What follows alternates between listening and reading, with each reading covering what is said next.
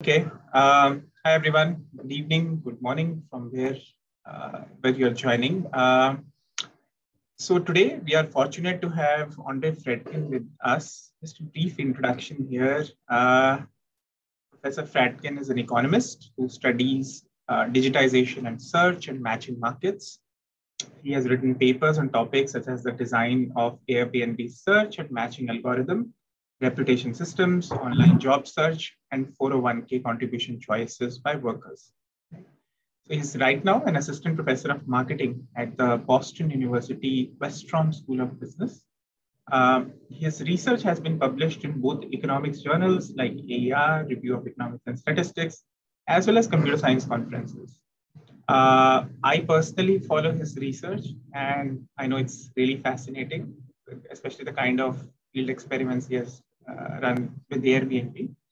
Apart from that, he has provided expert input about the digital economy at the President's Council on Science and Technology and the Federal Trade Commission as well.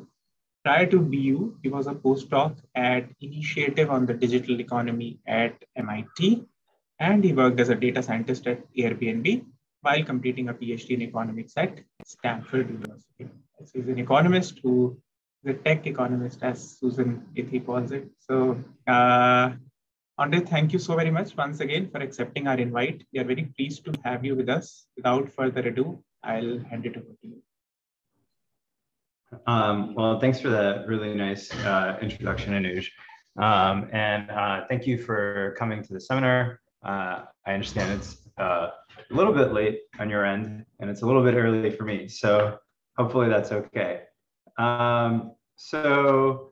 Today I'll be talking about incentivizing reviews on Airbnb. This is joint work with David Holtz, who was a colleague of mine at Airbnb and then ended up going the academic route and becoming an academic himself.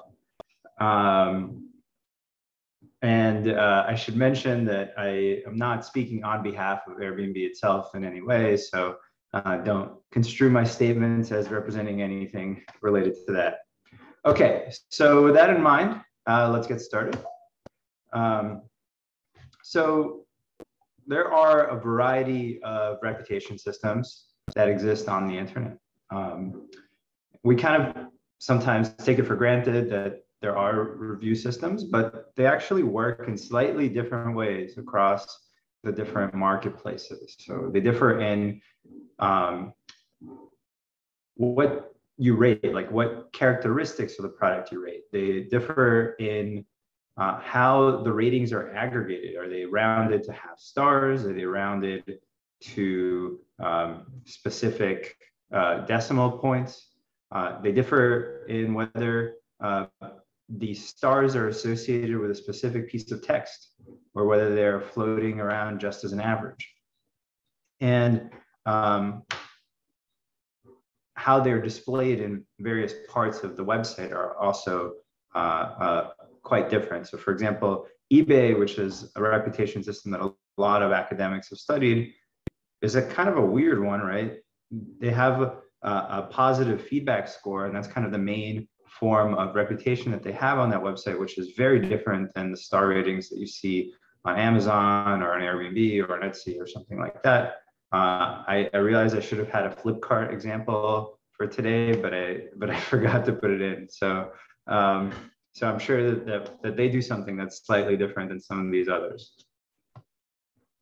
So given that there are many ways to do a reputation system, the other thing that is worth highlighting is that these reputation systems are well known to be imperfect. Just from a theoretical point of view, we know that people generally don't have an incentive to review and to review accurately.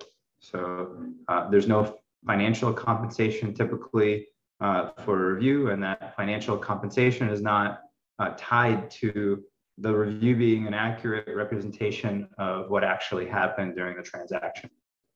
So we're already worried that we're losing some information in the system.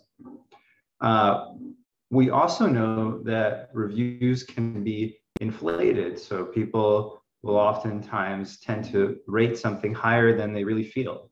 And Philippos and all discuss various reasons for why that might be happening. But that said, given these imperfections, we also know that we can increase the review rates by using nudges and incentives. And there are several papers that have shown this, but even regardless of the academic literature, you've probably noticed that almost every website sends you a reminder to leave a review. And the reason is that those reminders work. Like every company has run that A/B test and they've learned that reminders work to generate reviews. So that's why you get them. So we kind of know that we can induce more reviews. What we don't know is whether that actually helps the market operate. I see that there's a question in chat. Anuj, are you going to be asking on people's behalf or? No, I think this is a webinar format. So what I have done is I just typed in that. Oh, I see. Got it. I didn't read the actual question. So yeah. Okay. Second. Okay. So incentives to review are a potential solution to some of the issues with the reputation system. So there is theory work that suggests that what we want is to increase the speed of learning about quality. So as you increase the accumulation of reviews, you should learn faster about whether sellers are good or bad. And just basic Econ 101 says that you can compensate people for providing a public good, and that should improve the situation. But in the case of reviews, if we provide incentives, we don't know whether these reviews are actually more or less informative than the typical review that's submitted to the market without incentives. And that's really important. So what are we going to do in this paper? We are going to study a large-scale field experiment that ran for 2 years at Airbnb. What this experiment did was that guests who stayed with a seller without any prior reviews were offered a coupon to submit a review. So this was targeted for sellers that didn't have reviews already. And what we're going to do is we're going to provide the first analysis of an incentivized review policy, but also measures the effect of those incentivized reviews on market outcomes. So what are we going to find? The experiment is successful in creating more reviews, and these reviews tend to have lower ratings than control group reviews. However, we don't find that sellers who were in the treatment group did any better in terms of revenue or quantity sold. And then third, we find that the incentivized reviews are actually more inflated, conditional on a star rating, than non-incentivized reviews. And that as a result, they cause worse matches in the market. And generally, we're going to explain these kind of, nonetheless, even though we find these effects, they're quite small, and we're going to explain the small effects on demand by highlighting how the market structure of Airbnb actually mutes the effect of reviews in the market, and I'll kind of get to that at the end of the talk. I'll briefly mention some related literature. So a very classic paper at this point is Pillay 2014. And that paper experimentally measures the effect of an intervention in which sellers are randomly hired or not in an online labor market. And this paper studies the effects of that. And they find that actually just hiring someone is really beneficial to the market, because what happens is that people that are never hired, they don't get a chance to even succeed. A key difference between that paper and our paper is that we're not inducing transactions, we're inducing reviews. So everyone that's in our sample was already able to have a transaction without a first review. So we are studying kind of a different set of users. And then several papers have studied policies in which the seller, rather than the platform, offers a rebate for review. The only thing I'll say about these papers and the key difference between our paper and theirs is that they really focus on just like what review is created. But they don't have an analysis of whether this review actually causes better outcomes for the market, which is a key difference for us. Okay, so the rest of the talk will proceed as follows. I will tell you a little bit more about the setting and the theoretical framework. Then I'll discuss the effects on reviews, then the effects on market outcomes. Then I'll explore some of the mechanisms, and then I'll conclude. All right, so this paper is not a theory paper, and we don't really have a lot of theory contribution, but I did find this theoretical framework from ACM-EC useful, so I'll just describe it a little bit. So suppose that listings have two qualities, good and bad, but we don't know those. And the way that people learn about whether something is good or bad is through reviews. Transactions of a buyer with one of these listings or sellers have three potential outcomes: a negative review, no review, or a positive review.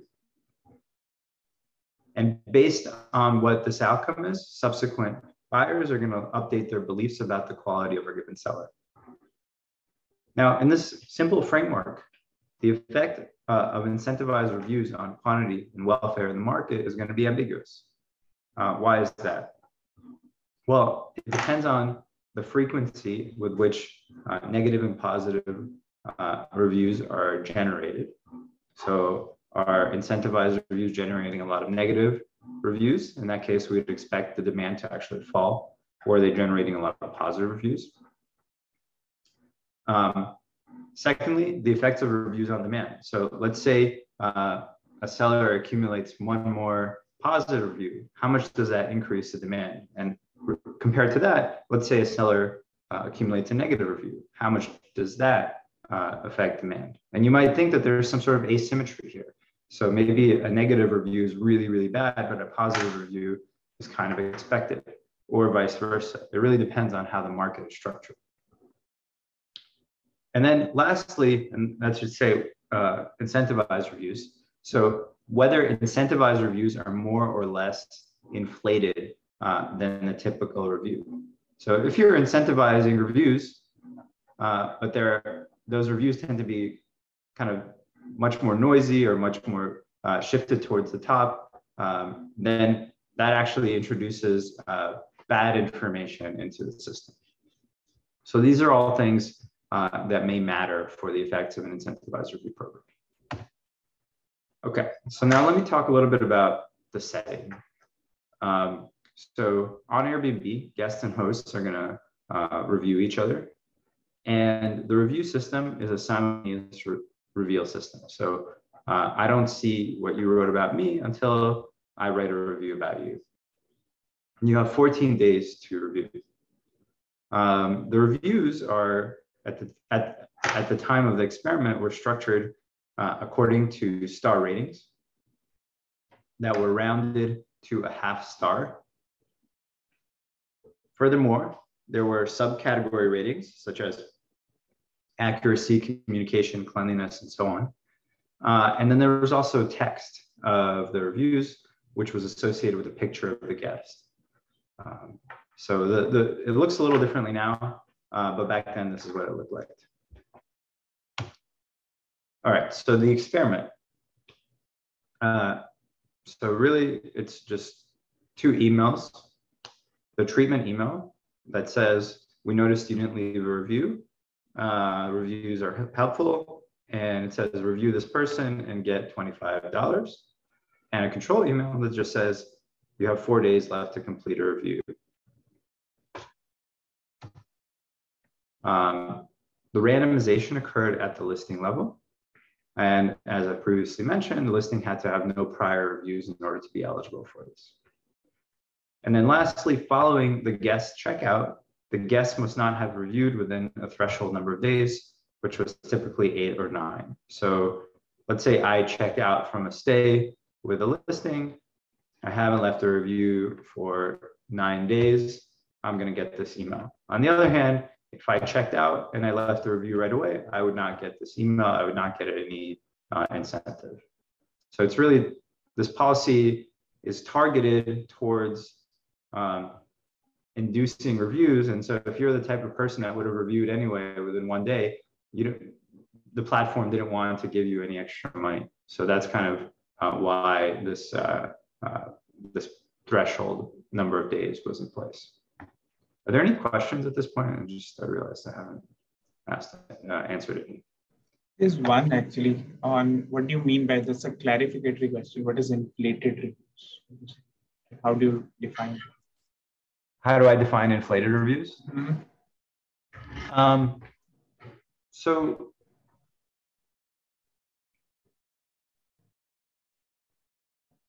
I was not very precise in my description of the inflated reviews, but what I mean is, let's say that you had a particular experience, like a good experience.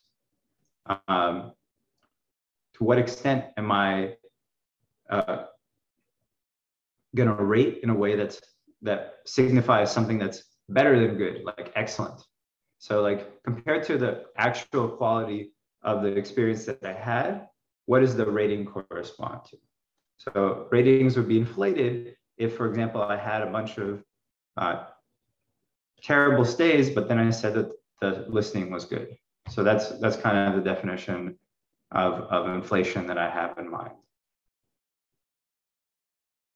And kind of people have this understanding that reviews on Airbnb are very inflated. So I think over 70% of the stays are 5-star ratings. So that probably means that there's people aren't really fully saying how good of an experience they have. There's another question. Yeah, there's one on, it will be helpful to understand distribution of reviews by number of days. By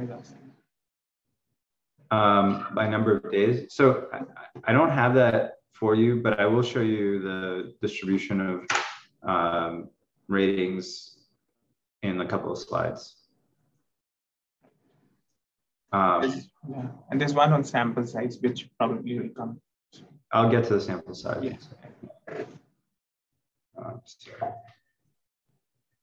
Having like Zoom issues, like the Zoom is not being hidden when I share screen, which is frustrating. Okay. All right.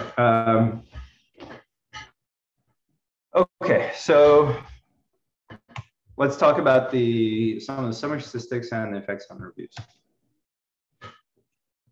Before I get to that, I want to mention this concept of a focal stay.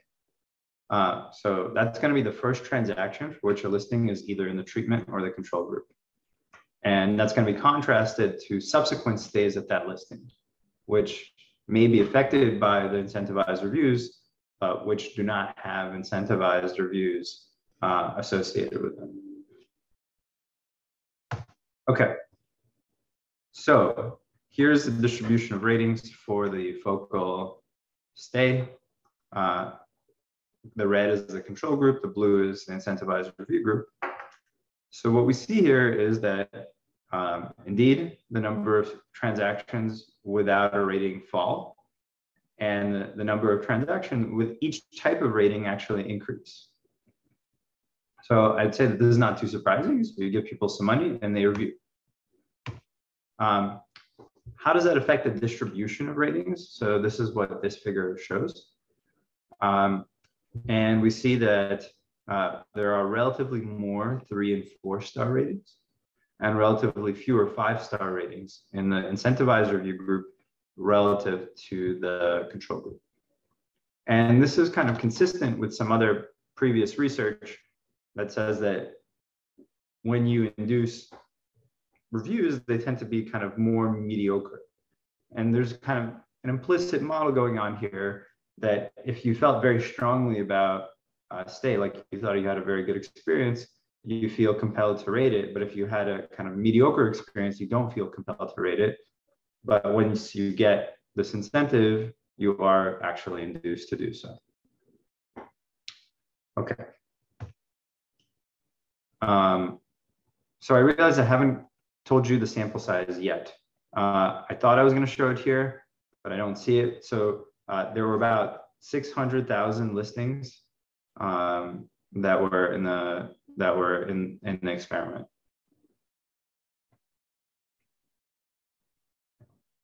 Okay. So for which stays are reviews induced? So this is showing the difference between the treatment and the control group for these. So in the treatment group, we typically have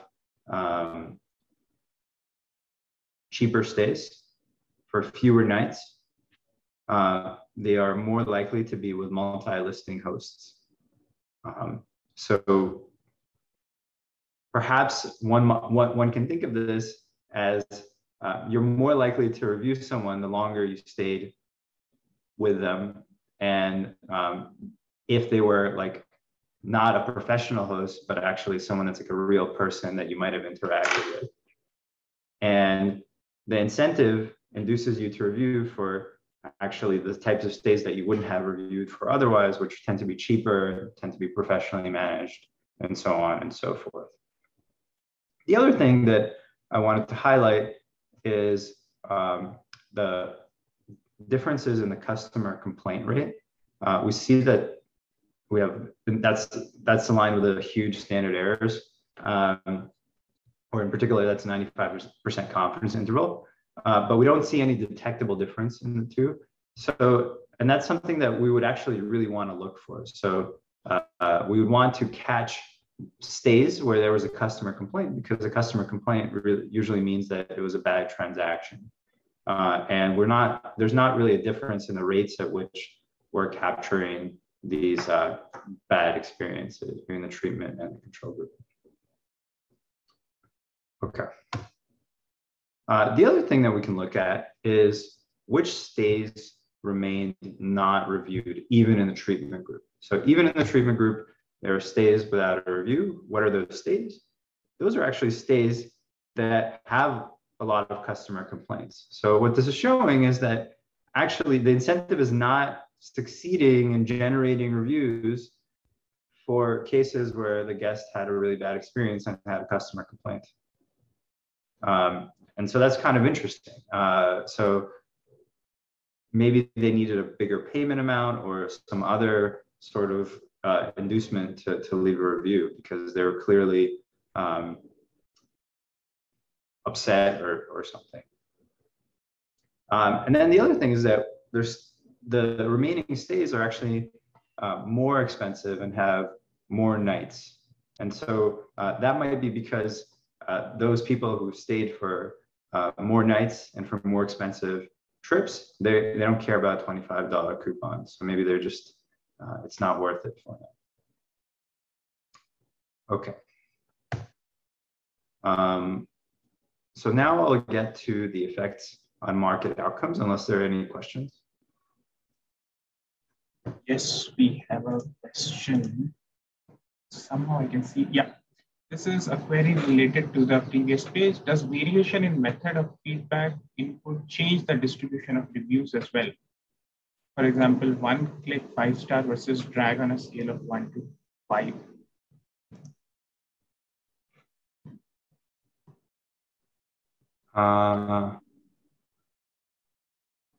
Like you. That's not something I study, I guess. So, yeah, I think it's more like your opinion kind of thing, that if it's like you reduce the consumer effort, will it lead to, do you think, more reviews, less reviews? I mean, I don't know. I mean, I'll tell you that like the way you structure that survey about reviews actually does matter quite a bit. Like how you label the star ratings, the exact user interface, it will matter to some extent. But I don't know about dragging or anything like that. I'm not I guess, yeah, I don't have any opinion on that. Makes sense. Yeah. Okay, so effects on market outcomes. So this is kind of what we came here for, because in some sense, the effects on reviews, other people have studied that. It's kind of what we really care about is the market outcomes, because that's why we're doing this policy in the first place. And in particular, what is a platform going to care about?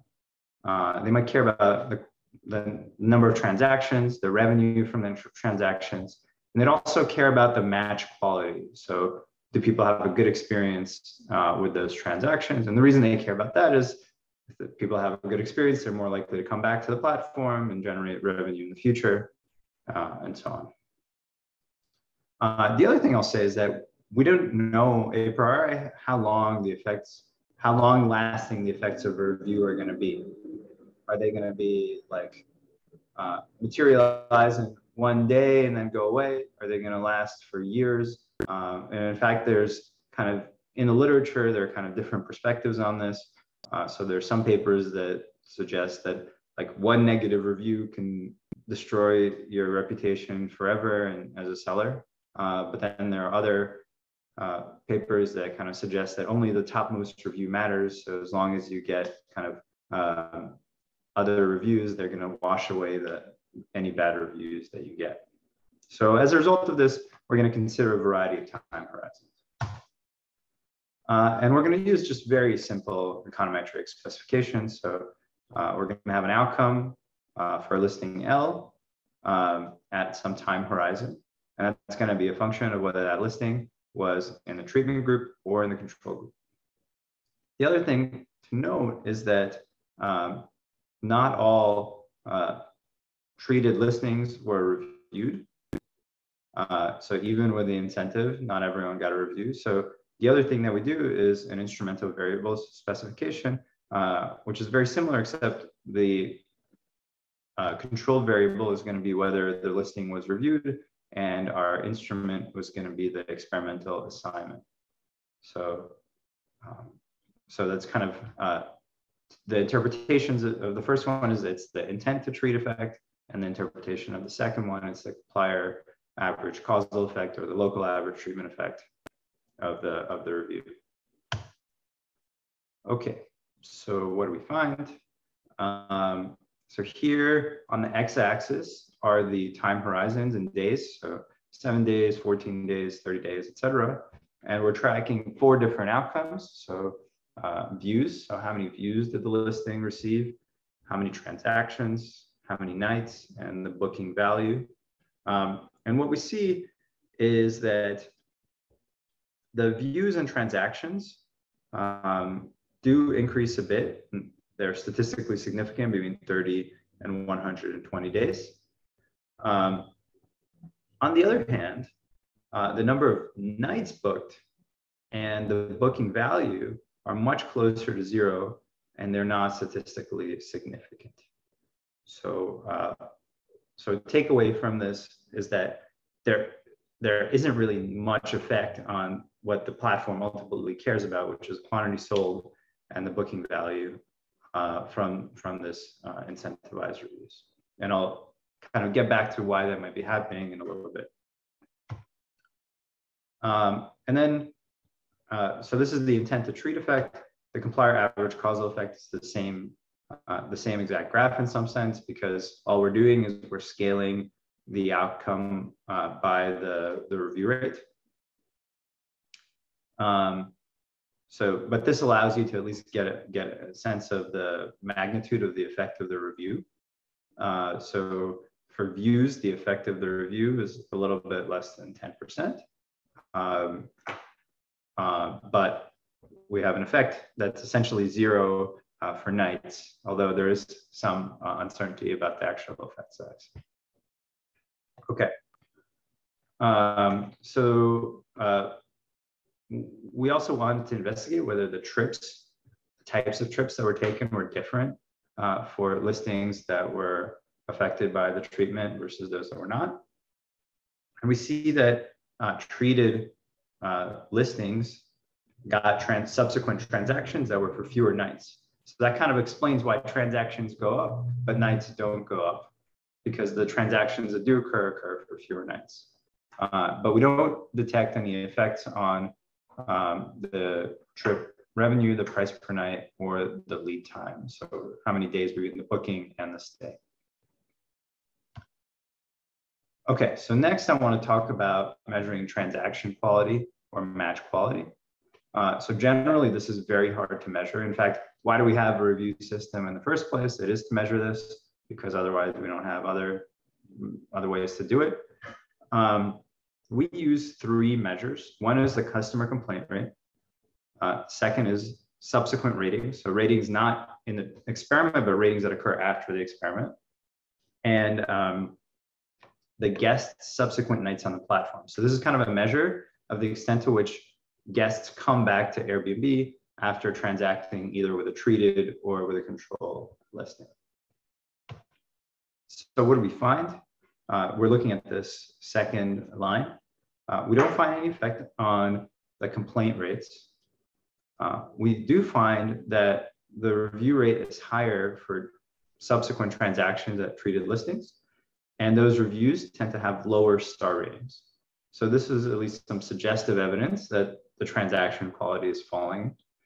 And then in columns 4 and 5, we look at the guest nights after staying with a treated or control listing. And we see that that falls as well. So that's another indicator that actually the match quality is falling due to the incentivized review. So that's interesting. And so why might the match quality fall? They might fall if the incentivized reviews are actually inflated and they're actually more biased than the reviews that are coming in organically. And to investigate that, we're gonna consider whether conditional on experience quality, one group has higher ratings or the other. The way we do that is we're gonna regress the subsequent rating. So let's say in the treatment, I rated 5 stars. What is the rating that listing gets for the next transaction that comes in, right? So if the ratings are accurate, then they should be quite correlated with each other.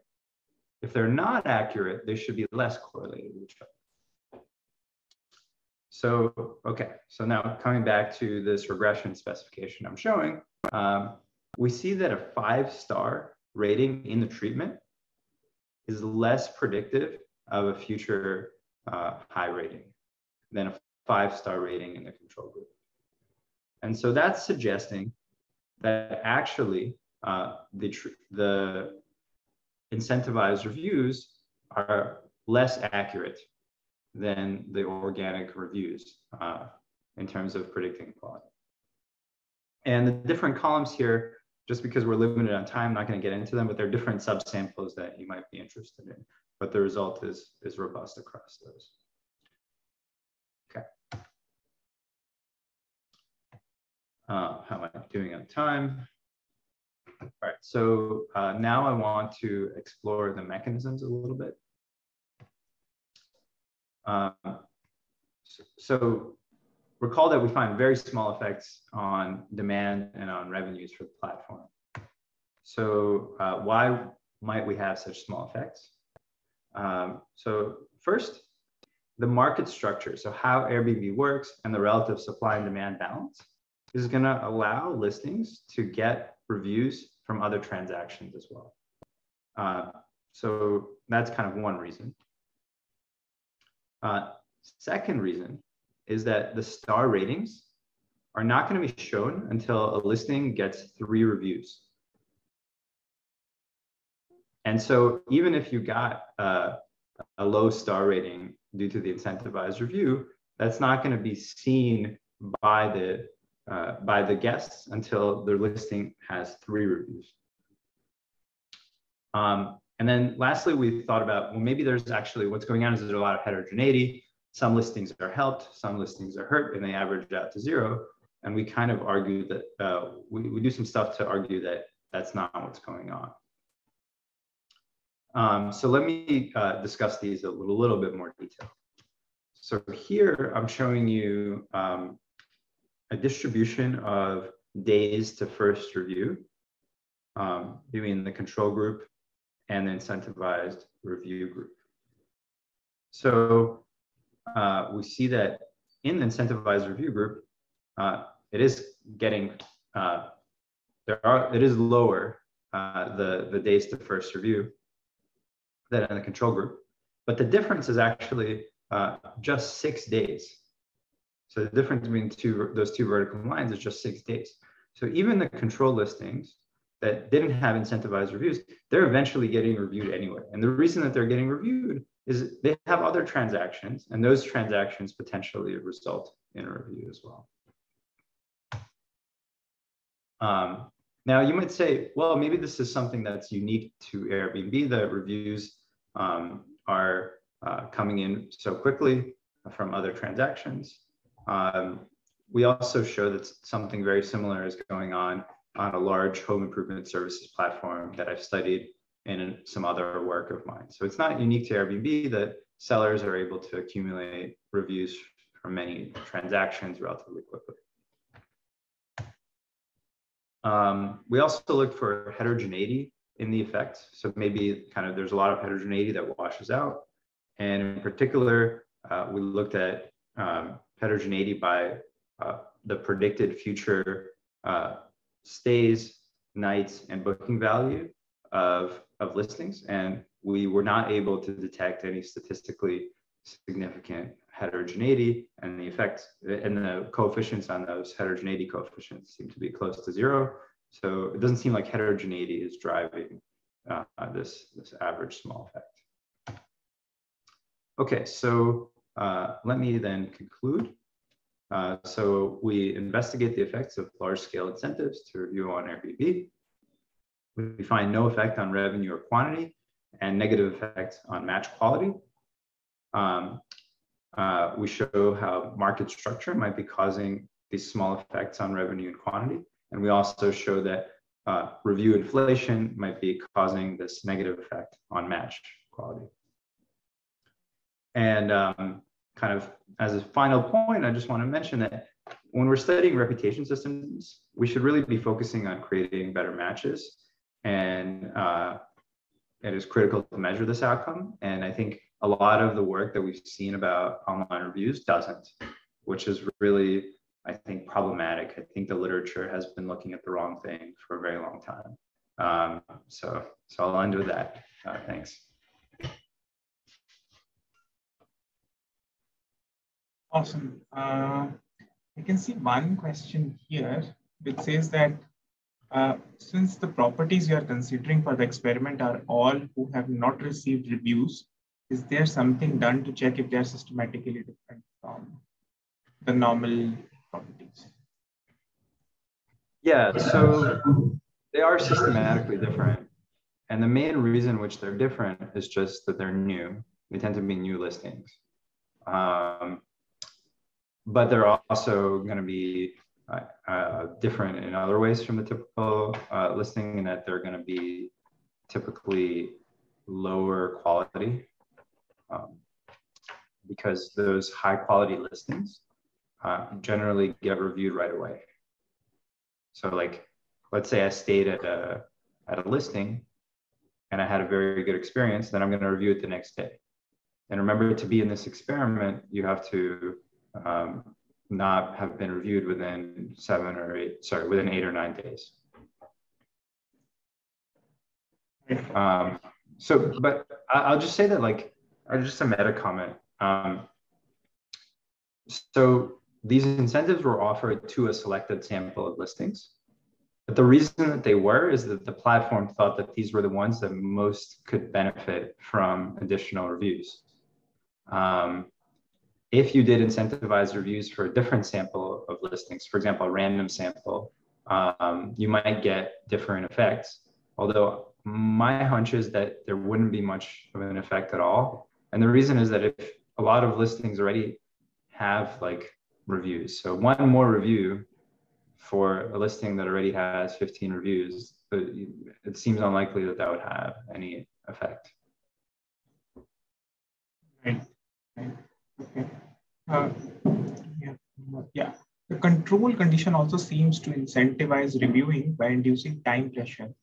Could this have affected the results in any way?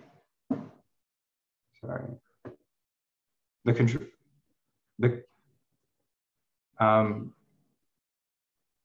I would not say that it increases. I guess the control condition is what was being done in the already for every single transaction. So it was like the exact thing you want in your control condition would be to have a reminder email.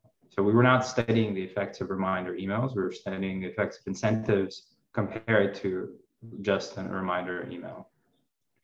So I don't think it, I mean, of course it affects the result because if we didn't have a reminder email, then the review rates would even be lower. But I think that that's the right thing to have in the control group. Right. Right. Just a quick follow-up question here. Do you think the kind of incentive that you provide can have an impact on the balance of the reviews or the volume of reviews? I mean, certain incentives might make you, write reviews in a way versus certain other incentives. Yeah, so it's interesting. It's not something that was explored in this experiment, Right. But I think one thing that seems important to try is that this was a coupon, right? Right. So the only way you can use a coupon is by using Airbnb again. Yeah. And if people truly had a terrible experience with Airbnb, they're never going to use it again. So they don't care about a coupon. So right. You're already kind of providing. It's cheaper for the platform, clearly, to offer coupons because a lot of people don't redeem them. But on the other hand, it might not be helping with those people who don't want to use Airbnb again. So that's kind of one way in which the incentives can be structured differently. You can also think about the amount of the incentive, and you can also think about maybe some conditionality of the incentive. So maybe the incentive might be offered only if your review is very helpful or something like that. And I don't know how we measure helpfulness, but you can imagine that we could think of doing that. Right, right. Just one quick question before we take the others here. So right now, a lot of work is being done on fair marketplaces and fair recommendations. And so here, if we say that, if you incentivize people to post reviews, the balance can go in one direction. Okay. So ultimately, if you have to take a decision, what should a product manager or someone looking at the platform should do? Should they also incentivize equal reviews or equal incentive structure for properties who already have reviews so that it counterbalances the impact that you get for those properties which didn't have reviews? Or it's interesting. So I guess the purpose of this experiment was to really help the new sellers. Yeah. It just didn't do it. So like, I guess the thought was this experiment would be fair. It would actually make the marketplace more equal, but it didn't have that effect. But I think the results of the experiment just show that you shouldn't be doing this type of incentive, right? Like it had no effect on revenue and it made match quality worse. So that's not good.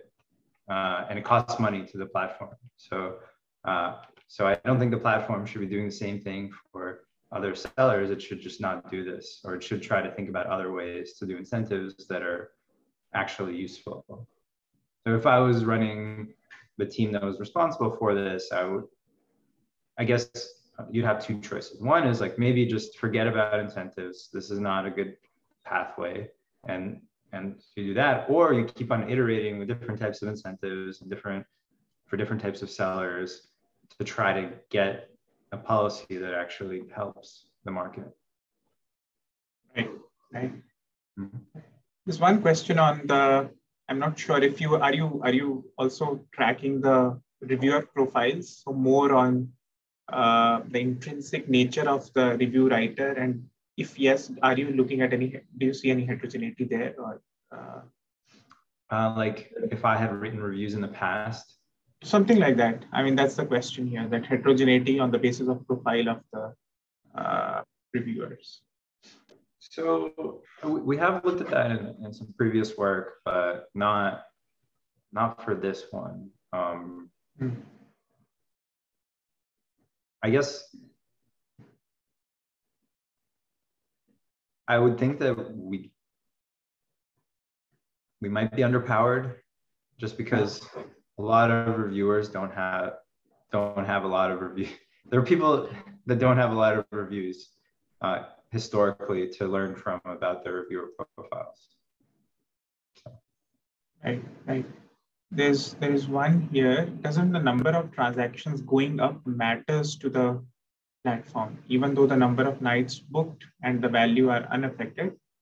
There is an increase in the number of people buying that listing. In some sense, this means that more people are willing to try out a new listing because of incentivized review. So in a sense, they are saying your paper still makes a great contribution. I guess I would disagree with that. I think it's a little bit mechanical what's going on here. So the treated listing gets booked, but gets booked for fewer nights. And so there are other nights that remain to be booked that other people book. So I think it's more like, how do you pack transactions into a given set of nights? And it's not really expanding the demand very much. So, I mean, I see what you're saying, but it doesn't seem that important that there are more transactions when what you really care about is nights sold and revenue. Right. This we already answered. So variety of incentives we haven't experimented with, but this is just one incentive structure. There's one question here. In addition to listings with no prior reviews, another group of listings might be those who haven't received any review in last 6 months or 1 year as an additional. I see. Yeah, but let's think about why that might happen, right? Like the reason that might happen is that they didn't transact, because we know that the review rate on Airbnb is around 70%. So I hear you that we might want to learn more about those that haven't transacted in a while, but also there are going to be very few of them. So if you've been transacting a lot in the past 6 months, then you definitely have reviews. So it would have to be really like people who paused their listing and then came back to the platform. Yeah. Right. And there's one more question. If experiment is expanded to listings with prior reviews, it seems average ratings won't change much, as there is a relatively more of mediocre ratings than extreme ratings. I mean, I guess I wouldn't say it that way. I would say that if it was expanded to listing with prior reviews, it wouldn't have as much of an effect, but that's because the incentivized reviews being averaged with all the other reviews. Right. Even if it is lower, even if the rating is lower, it's just being averaged with so many more reviews that it's unlikely to have much of an effect. Right. I think we are out of questions here. Maybe any last questions? If you guys have, you can just type in.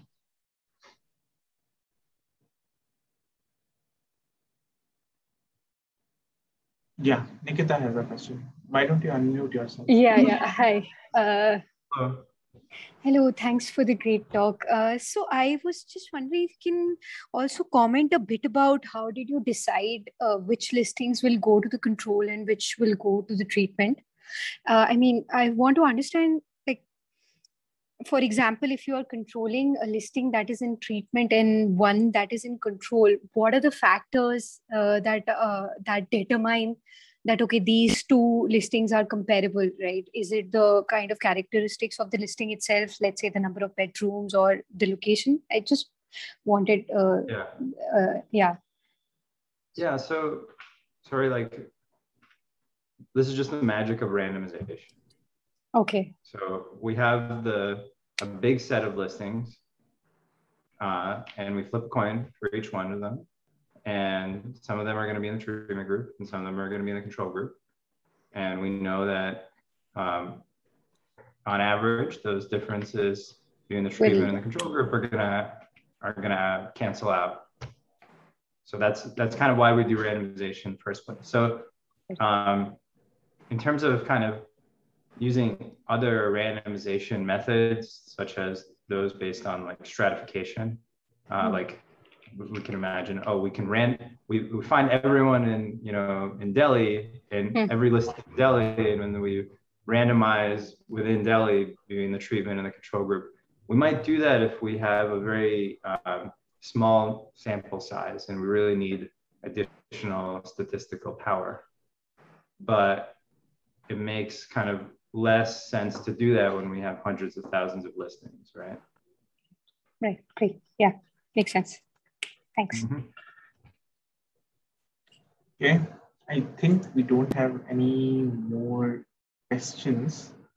Okay, so I think on that note, thank you so very much, Andrey, once again.